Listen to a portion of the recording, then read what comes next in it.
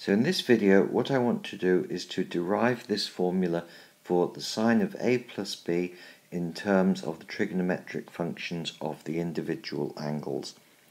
And to do that, what I'm going to do is to consider two right-angled triangles with angles A and B, and I have scaled them deliberately in such a way that this side and this side have the same length, and that's something I can always do, and I'm going to call that little h. So these are identically long. And that means that I can take this triangle and just move it this way so that these sides will join seamlessly, and I will have a larger triangle with angle A plus B. And that's what I have drawn here. Now this side is the same as this side, so let me give it a name. I'm going to call it P, little p.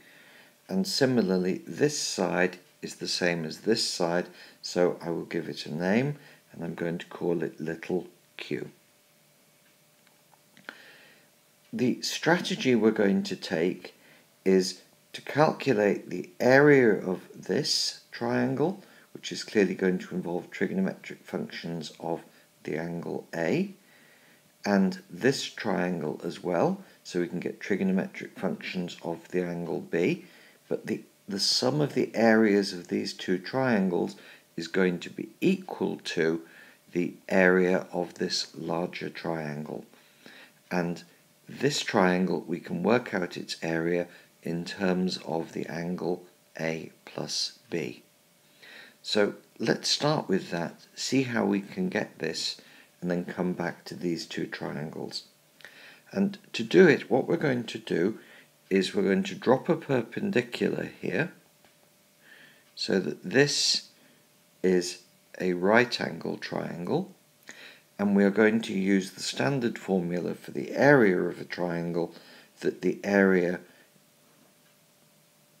is equal to a half the base times the height. Now, in this triangle, I'm going to view this as the base and this as the height. So the base is easy, that's q, so we're going to write a half q. And what about the height?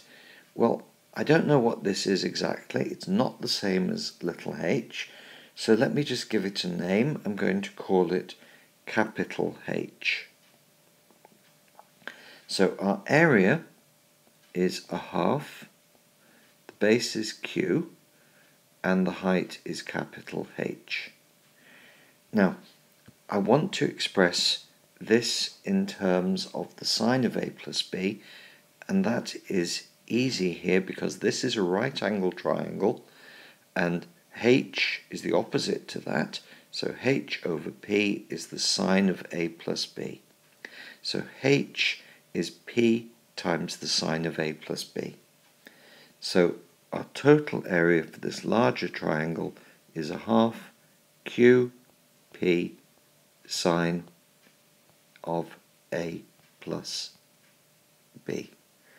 So this is our total area, and it is expressed in terms of the sine of a plus b and sides of the triangle, which are also present in these triangles. So let's come back to here and calculate now the area AT as the sum of the areas of each of the triangles. So I'm using an obvious notation here, which is that A1 is the area of this triangle and A2 is the area of this triangle. So let me just write that down. This triangle has area A1, this triangle has area A2. So the area here is again a half the base times the height, and the height is little h, and the base is this side. And I've chosen to do it this way. Of course you can do it in other ways. So here we have a half, and we have the base, and little h is the height. So what is the base here? Well, this over P is the sine of A. So this length is P times the sine of A. And we can do exactly the same for the second triangle, and we get a half, little h is the base, is the height, and the base is Q times the sine of B. So it's Q sine B times little h. And now, if we look at these expressions, look at this, and remember what we're trying to prove, we see that here we have the sine of A, but we would like to see something involving B, the cosine of B, multiplying here. And now we come back to the key moment at the start of the video where we said that the triangles had been scaled such that their heights were the same, and that allowed us to join them together to form this triangle. So I can actually use here for h this triangle involving the angle B, and here I can write h in terms of the angle A using this triangle, and in that way I can get sine of A times cos of B and sine of B times cos of A emerging. So we have a half P sine A times the height, but now I'm going to use for the height this triangle, and h over q is the cosine of B, so h is q cos B. So we have q cos B plus a half q sine B, and now we rewrite the h here using this triangle as P times the cosine of A. So it's P cos A. So now we have two expressions which we can equate. So we are going to equate these area expressions. And we notice that there are common factors everywhere of a half QP. So there's a half here and a half here. There's a P multiplying this and a Q multiplying it. A Q and a P multiplying all of this. So we cancel the half PQ common factors, and we obtain that here we have a sine of A plus B,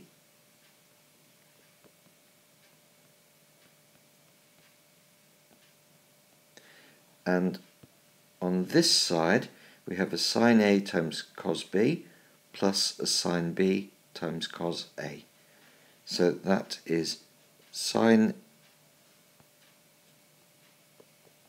A cos B plus, and now it's sine B cos A, and I'm just going to put the expression with A in front of the expression with B. So we have cos A times, just squeezing it in here, sine of B. And that is exactly the expression we wanted to derive. So we started off with two right-angled triangles, and they'd been scaled in such a way that they had the same common side here that we've been treating as the height. We put them together to form a bigger triangle, and the sum of these areas must be this area. We use the area of a triangle as half the base times the height, and on this side, the key thing to spot, was that although we write the base in terms of the angle A, we write the height in terms of the angle B, and vice versa down here for this triangle. And with that, this formula drops out.